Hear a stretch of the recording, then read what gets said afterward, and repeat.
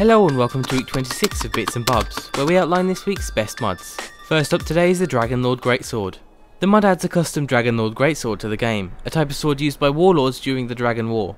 The Greatsword shares its stats with the other Dragonbone weapons that are in the Dawnguard DLC, but it definitely stands out compared to them in aesthetics. The mod creator has made the mod work without requiring Dawnguard, so any of you who wanted to try out the Dragonbone weapons but haven't been able to get Dawnguard, this is an alternative method.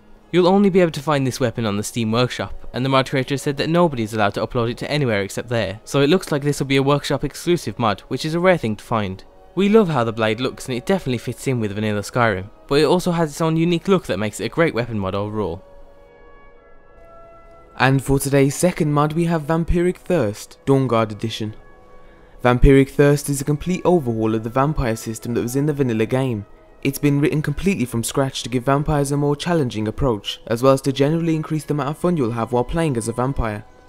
And even though we're covering the Dawnguard edition, the original is very similar, so if you don't have Dawnguard then you can still enjoy most of the new features. As a base, the mod makes some changes to the vampire abilities and powers, which affects both you and the vampire NPCs. There's a whole list of changes, from making you immune to poison and disease, letting you breathe underwater, and making you strong against certain types of magic, and more.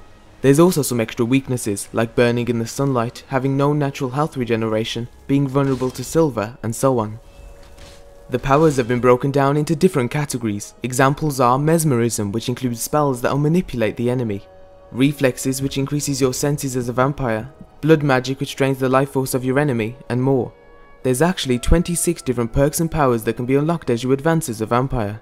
To unlock the spells you need to gain XP by feeding and using your powers. Once you gain enough XP, you'll gain a skill point which can then be used to unlock a new power. The mod also integrates a new feeding, blood and hunger system. You need to feed on either blood or a life force to decrease your hunger, but it's a little bit more in depth than that. Feeding has been made to be as natural and open as possible, and by that I mean you have a variety of ways you can feed. You can invade your prey's home and feast while they sleep. You can charm your prey into getting close enough for a quick bite. You can use your mesmerism powers, which I mentioned earlier, to make them more compliant, and the list goes on. It's been made for every thinkable approach: aggressive, stealth, social, magical. You can feed using them all.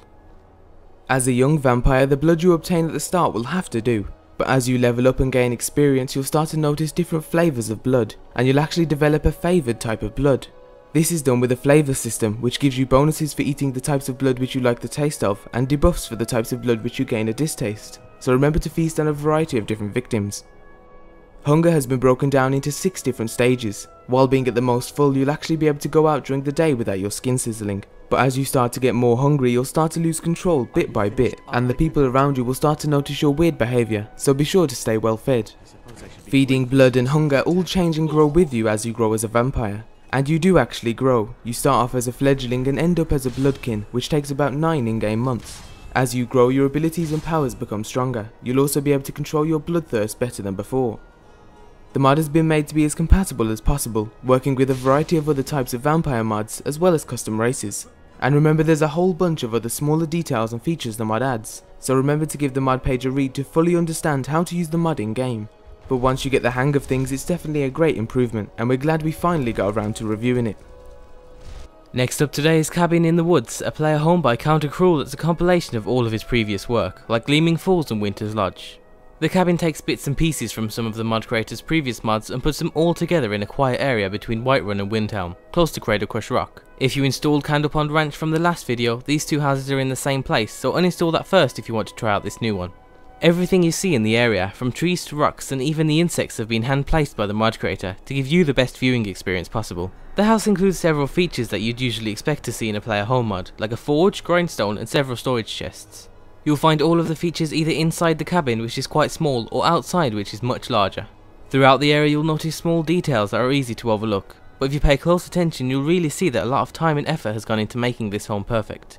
This player home utilises outside space as much as it does inside, and we think it's great because nobody wants to spend all of their time inside. And now we have something we don't see too often, a new horse mount. To get your hands on the new mount in game you'll need to find a spellbook on Alvor's workbench in Riverwood. Use it and then you'll find the new spell in your powers menu. Named Thunderdash, he has the power of lightning by his side. He's a black and blue themed horse, equipped with horse armour you might have seen from another Horse Armours mod. Looking into his eyes you can see the power of lightning within, granting him greater agility and stamina.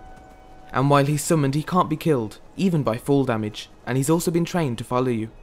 Overall he makes for a very well made horse mount, and it isn't the author's first. In fact he's made plenty, so if you like what you see then remember to check out the author's workshop page on Steam.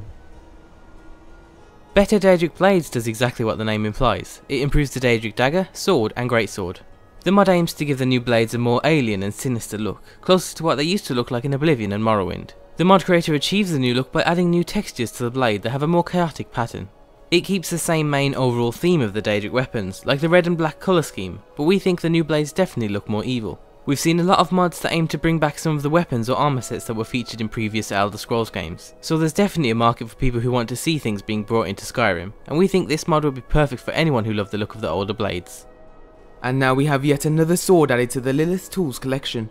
The author was revamping the older Reaver sword when he got a little carried away with the new look, and decided to make a new sword entirely. The Slayer can be crafted at any forge under the Daedric category, costing quite a bit with a mixture of ebony ingots, Daedra hearts, vampire dust and leather strips. You also get to choose between 6 different versions of the Slayer, with 3 one-handed versions and 3 two-handed versions. The one-handed versions include the standard, the bigger and then the huge, and the two-handed versions include the two-handed axe, the greatsword and the spear. The different versions of the swords also share the same stats, so it really comes down to which one you like to look at and fight with. This is the 9th sword added to the collection, and it fits in well with all the others, so if you like those then you'll also probably like this too. And finally for today we'll be leaving you with something that isn't really a mod, but we thought it deserved to be mentioned as it's something we're sure a lot of you will like. Skyrim Concept Art Wallpapers HD has a total of 11 new wallpapers that are all based around Skyrim. The wallpapers feature a wide variety of things ranging from ships to dragons and even old giants smoking. All of the images are incredibly high detailed, and we can honestly say that they feature some of the best content we've ever seen. Everything with all of the images is perfect, from the lighting to the contrast, and even though it's not a mod it can be downloaded via the Nexus. And it's a great way to end today's episode.